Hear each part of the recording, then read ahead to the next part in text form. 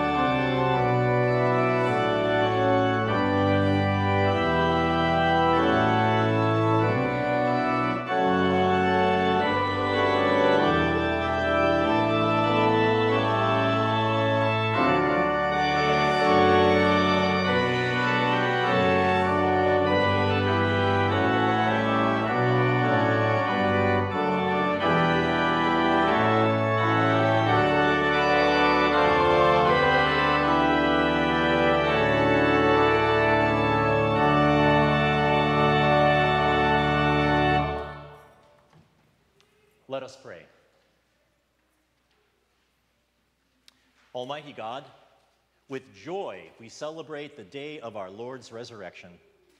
By the grace of Christ among us, enable us to show the power of the resurrection in all that we say and do, through Jesus Christ, our Savior and Lord, who lives and reigns with you and the Holy Spirit, one God, now and forever. Amen.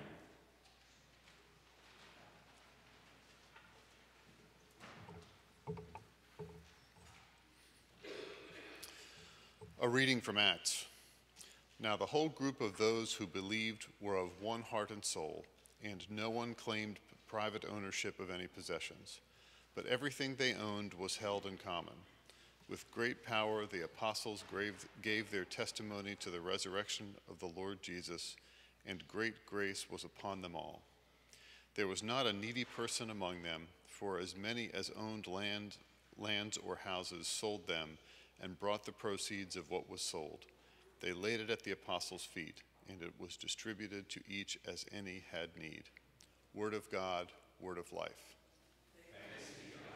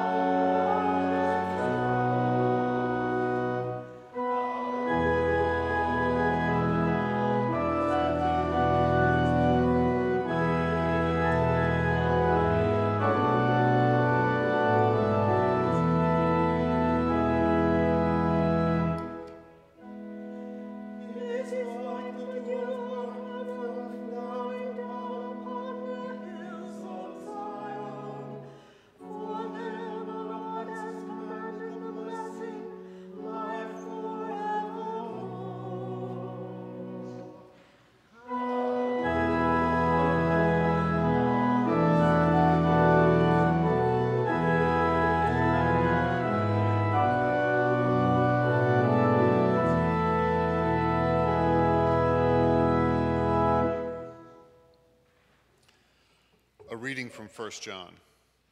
We declare to you what was from the beginning, what we have heard, what we have seen with our eyes, what we have looked at and touched with our hands concerning the word of life.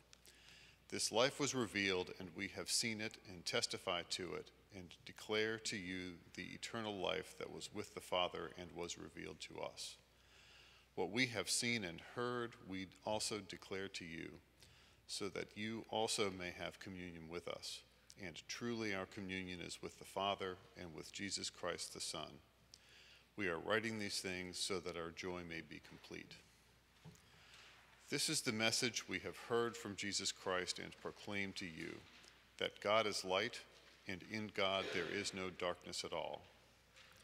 If we say that we have communion with God while we are walking in darkness, we lie and do not do what is true.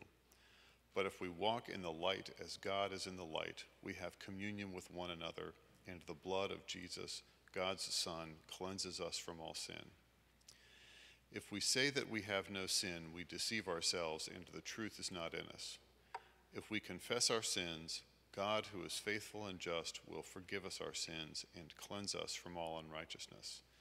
If we say that we have not sinned, we make God a liar, and God's word is not in us.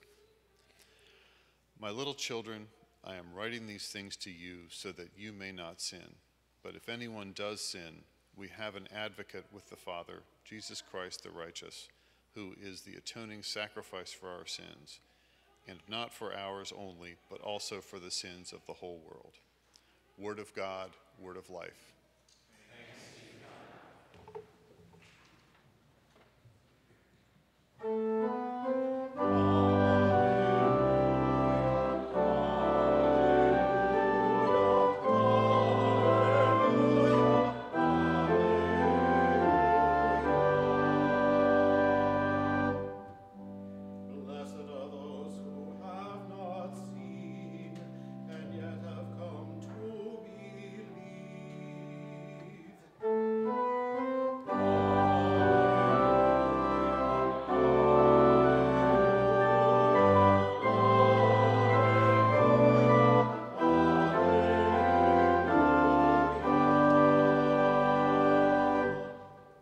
The Holy Gospel according to John. Glory to you, O Lord. When it was evening on that day, the first day of the week, the doors were locked where the disciples were, for fear of the Judeans. Jesus came and stood among them and said, "Peace be with you." After he said this, he showed them his hands and his side. Then the disciples rejoiced when they saw the Lord. Jesus said to them again, "Peace be with you. As the Father has sent me, so I send you." When he had said this, he breathed on them and said to them, "Receive the Holy Spirit. If you forgive the sins of any, they are forgiven them. If you retain the sins of any, they are retained." But Thomas, also called the twin, one of the 12, was not with them when Jesus came. So the other disciples told him, "We have seen the Lord." But he said to them, "Unless I see the mark of the nails in his hands and put my finger in the mark of the nails and my hand in his side, I will not believe." A week later, his disciples were again in the house, and Thomas was with them. Although the doors were shut, Jesus came and stood among them and said, "Peace be with you." Then he said to Thomas, "Put your finger here and see my hands. Reach out your hand and put it in my side. Do not doubt, but believe." Thomas answered Jesus, "My Lord and my God." Jesus said to him, "Have you believed because you have seen me? Blessed are those who have not seen and yet have come to believe." Now Jesus did many other signs in the presence of the disciples that are not written in this book. But these are written so that you may continue to believe that Jesus is the Messiah, the Son of God, and that through believing you may have life in his name. The Gospel of the Lord. Praise to you, O Christ. Please be seated, and let me invite the young people of the congregation to come forward and meet Miss Angie up front.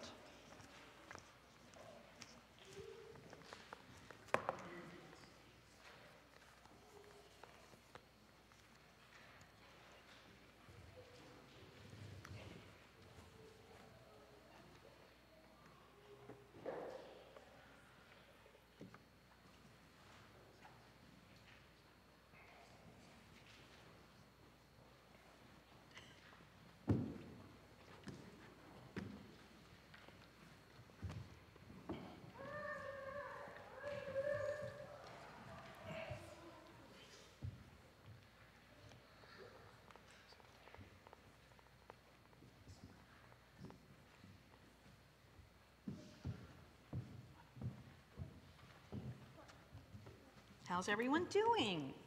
Good. Good. All right. Well, would you believe it if I told you I was holding $20 in my hand? No?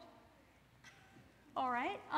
What could I do to make you believe that I was holding $20 in my hand? Yes? Pretend. Okay, I could pretend, but how would you know if I was really holding $20? Yeah. What could I do to prove it?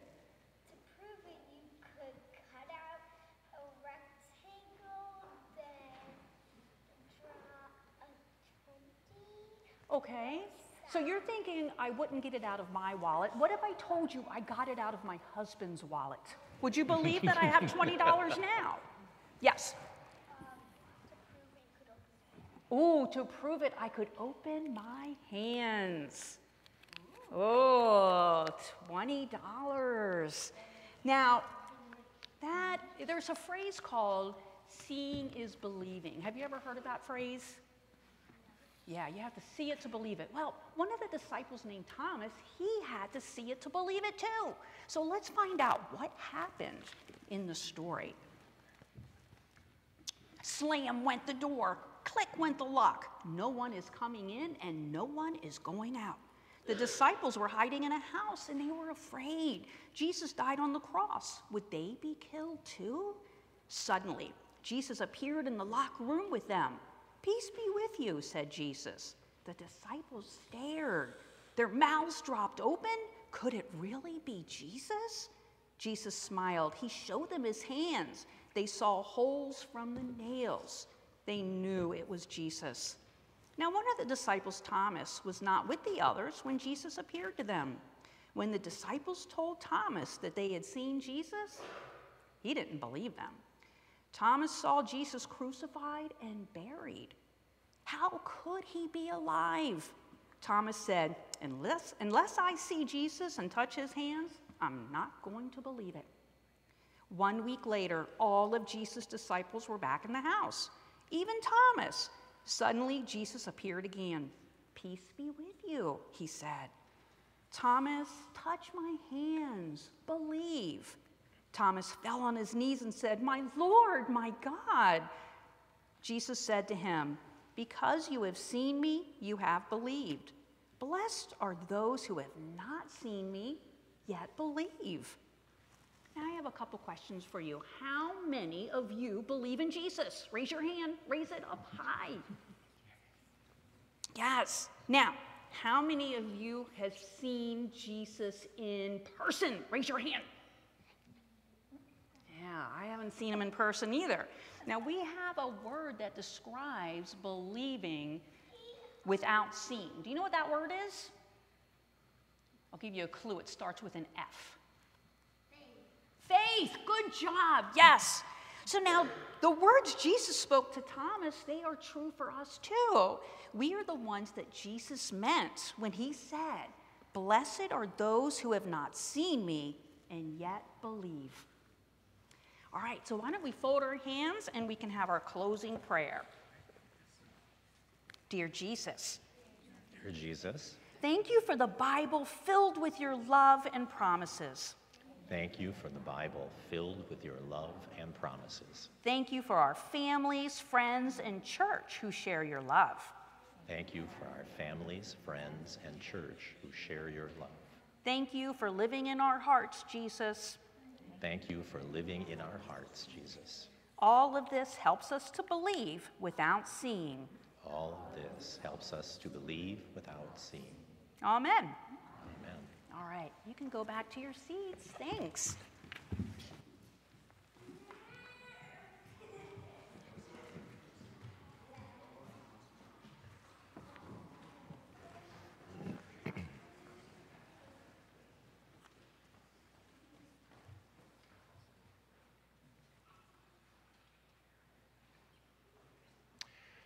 Grace, mercy, and peace be to you from our living Savior Jesus.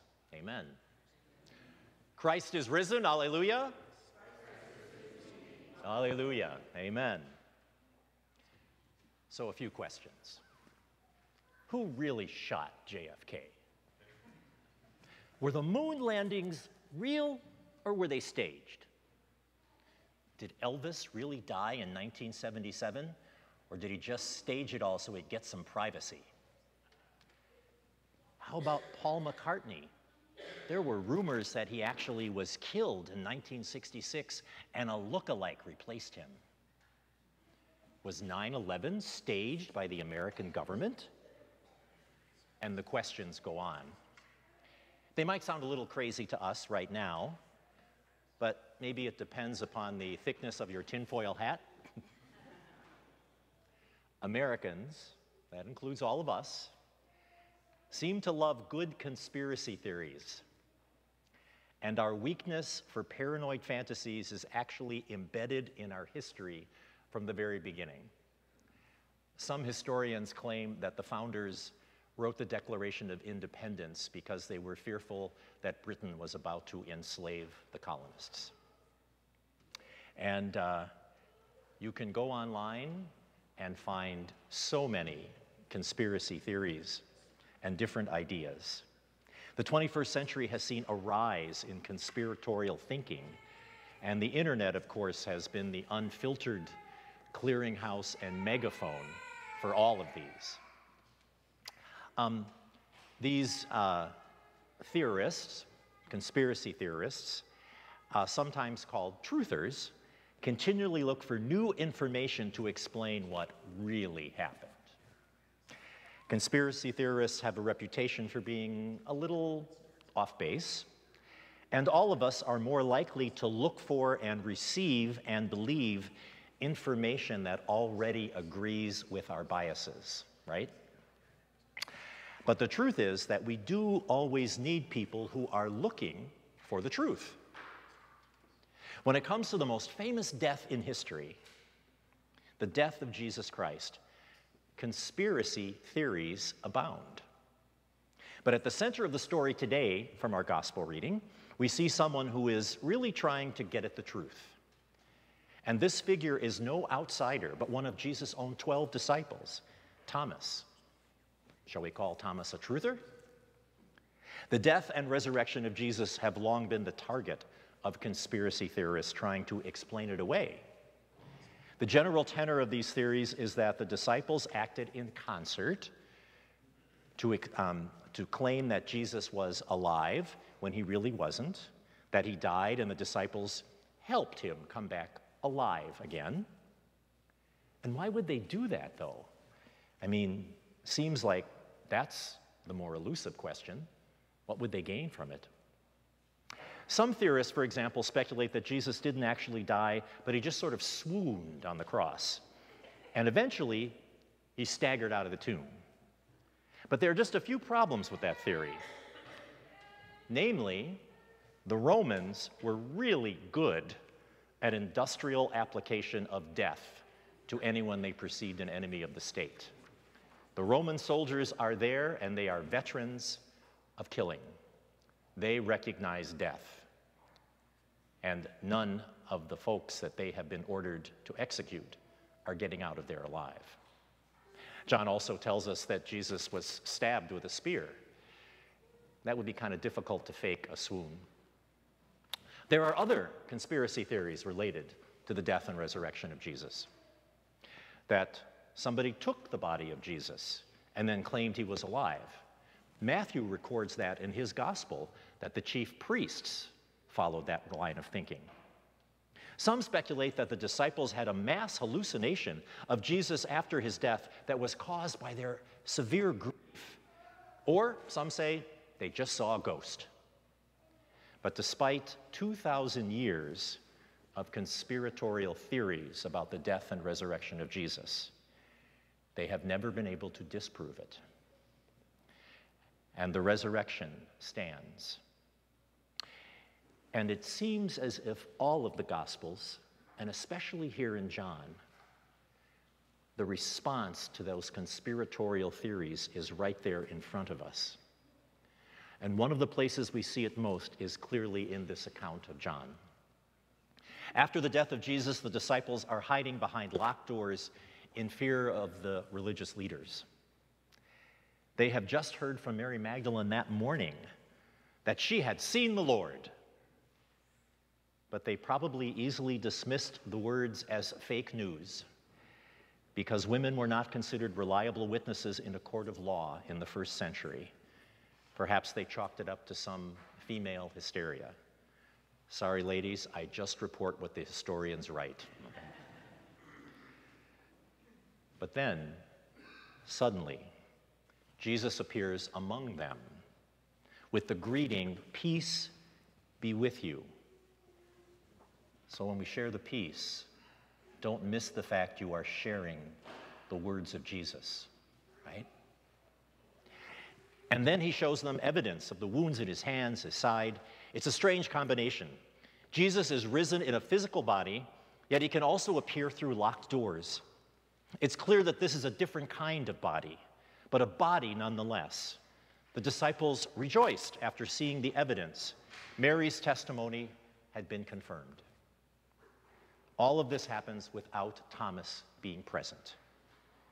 When the others tell him, "We have seen the Lord," the same testimony that Mary gave, he is not going to take their word for it.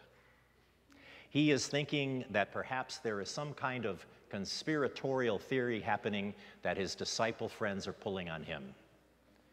And after all, they had the benefit of seeing the nail marks. Why shouldn't he?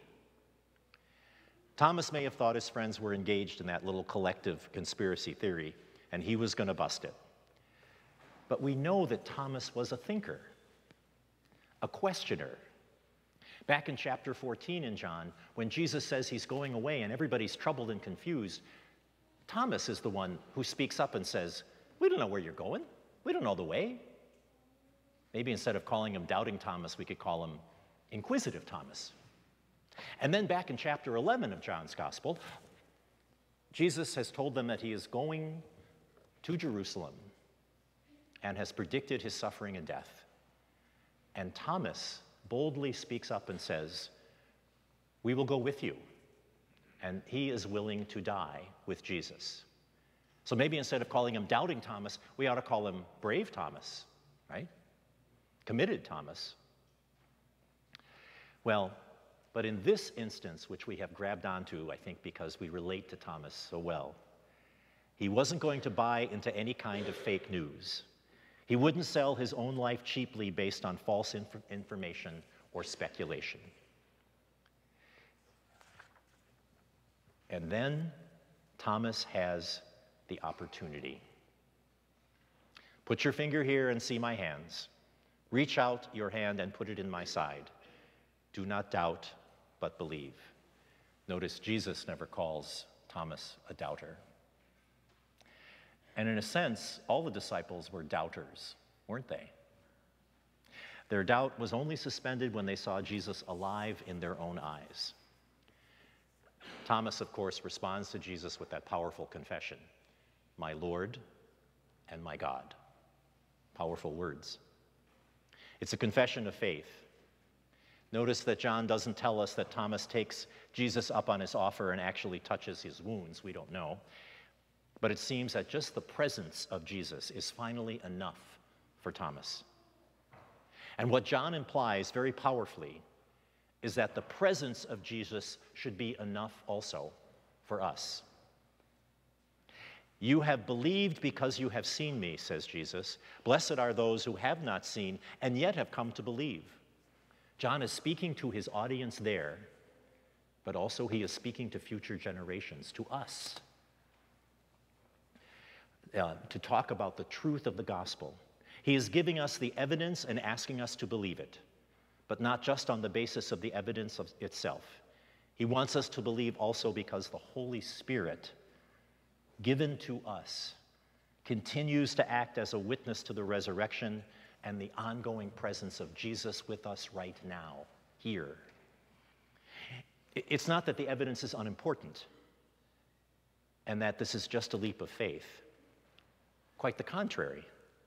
The evidence for the resurrection of Jesus is quite compelling from a historical perspective. If you were going to make up a story to impress others in the first century about a death and resurrection, the way it's described in the Gospels is totally not the way to do it. which lends a great deal of veracity, I believe. First of all, you wouldn't have women be the original witnesses. Already mentioned that, right? Next, the Greco-Roman world felt that it was important that the soul, which was immortal, they believed that, be freed from the confines of the body. So why would anybody want to raise up a physical body again and entrap the soul? They just wouldn't have bought that. And for Jewish folks, there's a verse in the Hebrew Scriptures that says anyone who hangs on a tree is cursed. Surely this couldn't be the Messiah who is cursed and hangs on a tree. That would be like saying, I've seen a UFO. Get the tinfoil hat, right? And all of that, I trust for us who have the Holy Spirit present in our heart and the witness of the community of faith through the centuries, are able to say, yes, Christ is indeed risen. It was possible that a large body of people, for Paul will tell us later, and we'll hear that in the weeks ahead, that some 500 people saw Jesus. And there, in spite of all kinds of efforts to quiet the disciples, they wouldn't shut up about it. Charles Colson, some of you might remember him. He was one of the Watergate conspirators. That was a real conspiracy, by the way. He was the special counsel for President Richard Nixon, and was also known as the hatchet man for President Richard Nixon. And of course, he was indicted and convicted and spent 7 years in prison. And while in prison, he had a religious experience, was converted, and became a faithful Christian. And he describes it, I think his words fit this scripture well. I know the resurrection is a fact. The Watergate proved it to me. How? Because 12 men testified that they had seen Jesus raised from the dead. Then they proclaimed that truth for over 40 years, never once denying it. Everyone was beaten, tortured, stoned, and put in prison. They would not have endured that if it weren't true. Watergate embroiled 12 of the most powerful men in the world, and they couldn't keep alive for 3 weeks. You're telling me 12 apostles could keep alive for 40 years? Impossible. We have the eyewitness testimony of the Gospels, the evidence of the early church's growth and how profoundly people were changed. We also have the witness of centuries of Christians transformed and living in faith. But most importantly, Jesus says to us, receive the Holy Spirit. And that Holy Spirit is still witnessing that Christ is alive. John wrote his gospel not only to give us evidence for Christ, but to bring us to faith in Christ. As he puts it later in the text, but these things are written so you might come to believe that Jesus is the Messiah, the Son of God, and that through believing you may have life in his name. Ultimately, dear church, our belief in the resurrection of Jesus is a matter of faith, backed by evidence. When we believe, we begin to see all that God has done, all that God has made possible through the resurrection of Christ from the dead. And when we live out that belief, that's when we become living examples and witnesses of the resurrection, proving that the gospel is more than a conspiracy theory or any theory. It is indeed truth for the truthers, for Christ is alive. The resurrection, it's a way of life, and it's a way to life. Christ is risen, hallelujah. Christ is risen indeed. Hallelujah, amen. And now may the peace of God that far surpasses our understanding keep our minds and hearts in faith in Jesus. Amen.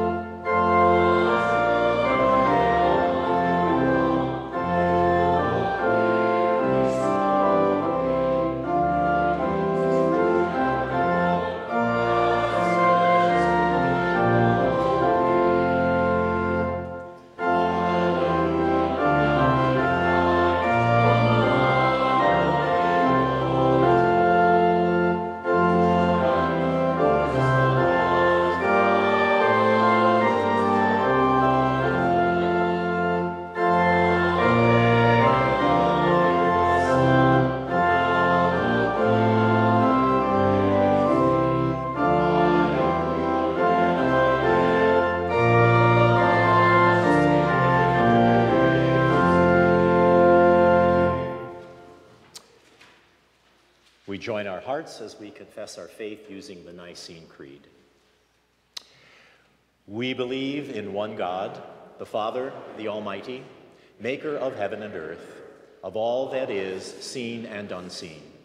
We believe in one Lord, Jesus Christ, the only Son of God, eternally begotten of the Father, God from God, light from light, true God from true God, begotten, not made, of one being with the Father. Through him all things were made. For us and for our salvation, he came down from heaven, was incarnate by the Holy Spirit of the Virgin Mary, and became truly human. For our sake he was crucified under Pontius Pilate. He suffered death and was buried. On the third day he rose again in accordance with the Scriptures. He ascended into heaven and is seated at the right hand of the Father. He will come again in glory to judge the living and the dead, and his kingdom will have no end. We believe in the Holy Spirit, the Lord, the giver of life, who proceeds from the Father and the Son, who with the Father and the Son is worshiped and glorified, who has spoken through the prophets. We believe in one holy Catholic and Apostolic Church. We acknowledge one baptism for the forgiveness of sins. We look for the resurrection of the dead and the life of the world to come. Amen.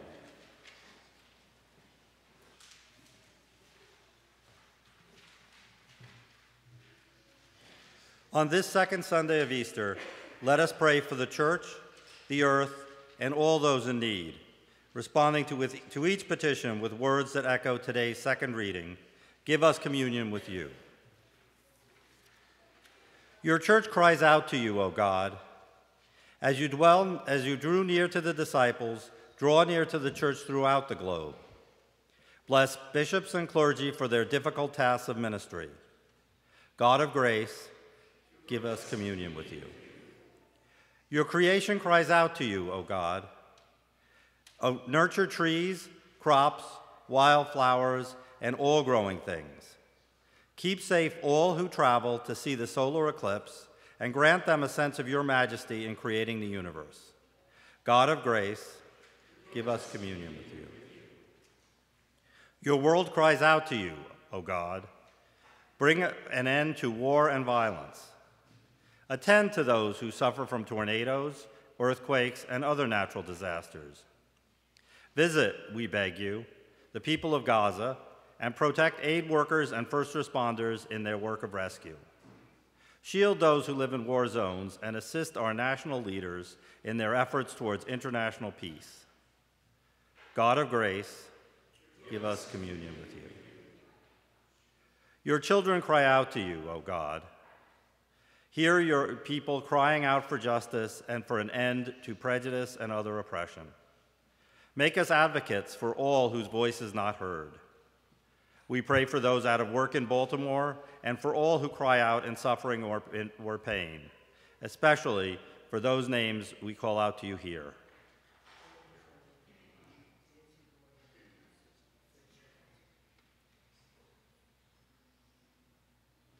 God of grace, give us communion. All humans cry out to you, O God. Comfort all who mourn the death of loved ones, and accompany those all who await their own death. Accept our gratitude, O God, for the lives of those who, along with Dietrich Bonhoeffer, have gone before us in the faith. Receive our faith, accept our doubt, and grant us peace. God of grace, into your hands, most merciful God, we commend all for whom we pray, trusting in your abiding love, through Jesus Christ, our resurrected and living Lord. Amen. And the words of Jesus, right? Peace be with you. The peace of Christ be with you always. Please share the peace of Christ.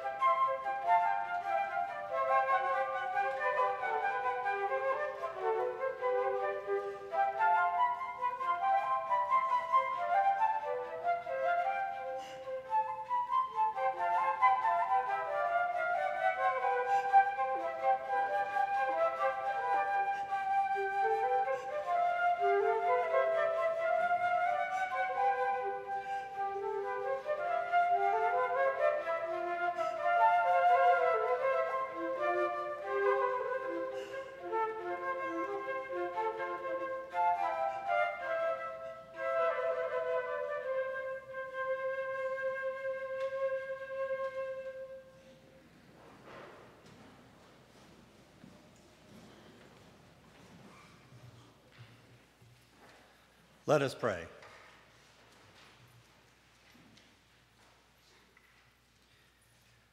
Holy God, gracious and merciful, you bring forth food from the earth and nourish your whole creation.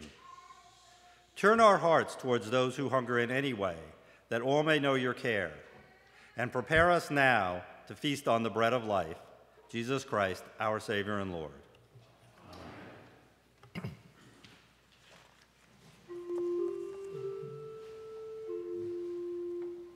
The Lord be with you.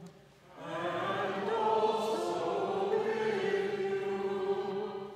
Lift up your hearts. We lift them to the Lord.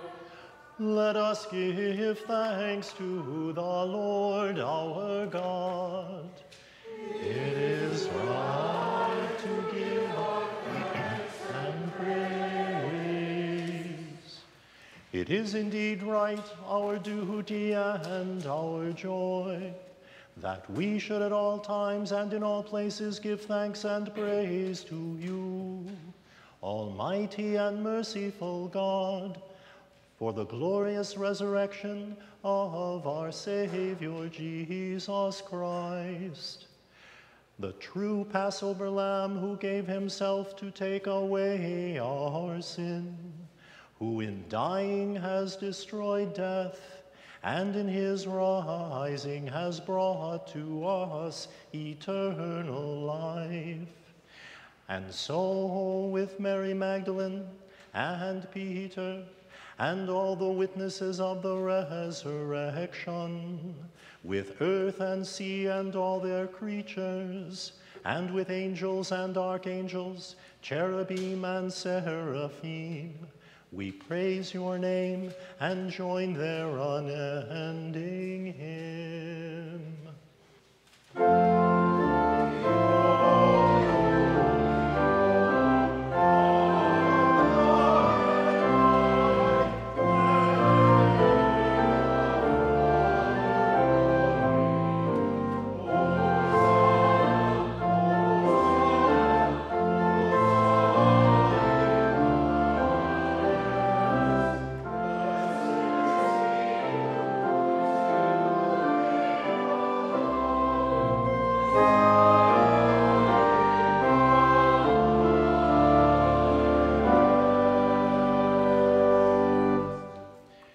You are indeed holy, almighty, and merciful God. You are most holy, and great is the majesty of your glory. You so loved the world that you gave your only Son, so that everyone who believes in him may not perish, but have eternal life. We give you thanks for his coming into the world to fulfill for us your holy will and to accomplish all things for our salvation. In the night in which he was betrayed, our Lord Jesus took bread, gave thanks, broke it, and gave it to his disciples, saying, "Take and eat. This is my body, which is given for you. Do this for the remembrance of me." In the same way also after supper, he took the cup, gave thanks, and gave it for all to drink, saying, "This cup is the new covenant in my blood, shed for you and for all people for the forgiveness of sin. Do this for the remembrance of me." For as often as we eat of this bread and drink from this cup, we proclaim the Lord's death until he comes. Christ has died, Christ is risen, Christ will come again. Remembering therefore his salutary command, his life-giving passion and death, his glorious resurrection and ascension, and the promise of his coming again, we give thanks to you, O Lord God Almighty, not as we ought, but as we are able. We ask you mercifully to accept our praise and thanksgiving, and with your word and Holy Spirit to bless us, your servants, and these your own gifts of bread and wine, so that we and all who share in the body and blood of Christ may be filled with heavenly blessing and grace, and receiving the forgiveness of sin, may be formed to live as your holy people, and to be given our inheritance with all your saints. To you, O God, Father, Son, and Holy Spirit, be all honor and glory in your holy church, now and forever. Amen, amen, amen. Gathered into one by the Holy Spirit, let us pray as Jesus taught us. Our Father in heaven, hallowed be your name. Your kingdom come, your will be done, on earth as it is in heaven. Give us today our daily bread. Forgive us our sins, as we forgive those who sin against us. Save us from the time of trial, and deliver us from evil. For the kingdom, the power, and the glory are yours, now and forever. Amen. Taste and see that the Lord is good. Come.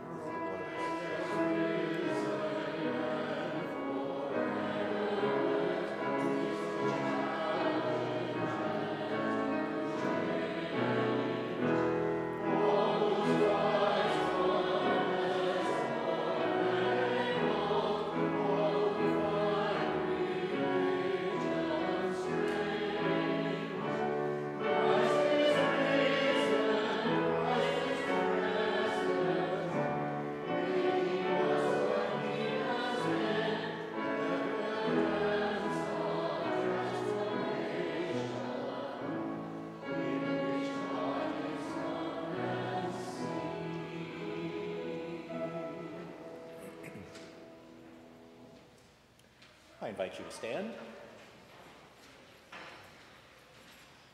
Now may the body and the blood of our Savior Jesus Christ strengthen you and keep you in true faith to life everlasting.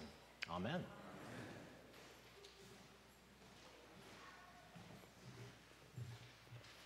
Let us pray. Life-giving God, in the mystery of Christ's resurrection, you send light to conquer darkness, water to give new life, and the bread of life to nourish your people. Send us forth as witnesses to your Son's resurrection, that we may show your glory to all the world, through Jesus Christ, our risen Lord. Amen. Please be seated for announcements.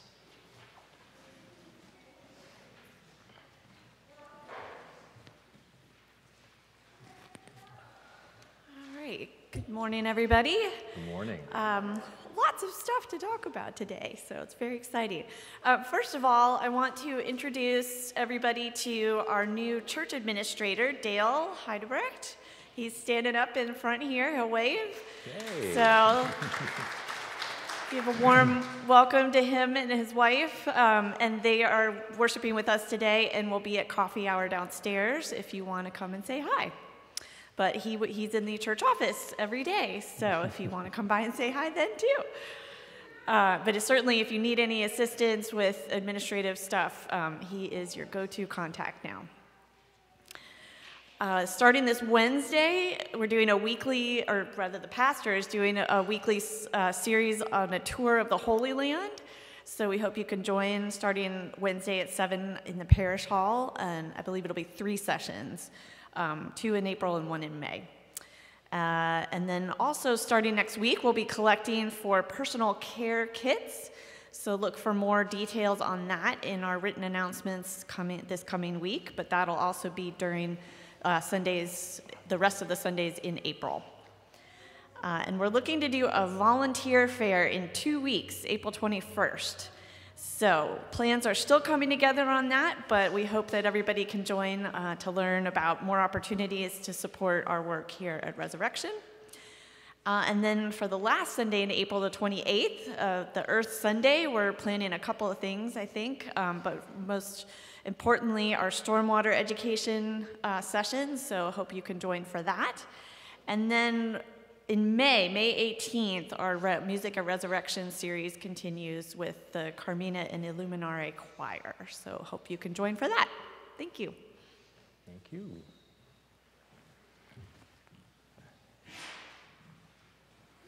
Please stand.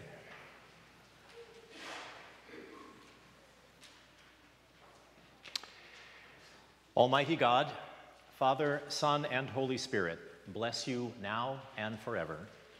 Amen.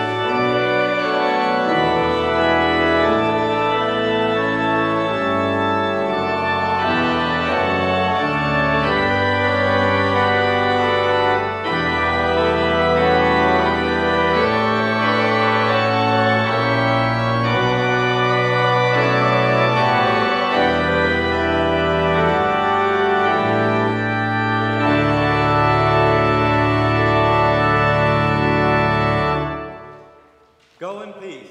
Share the good news. Thanks be to God.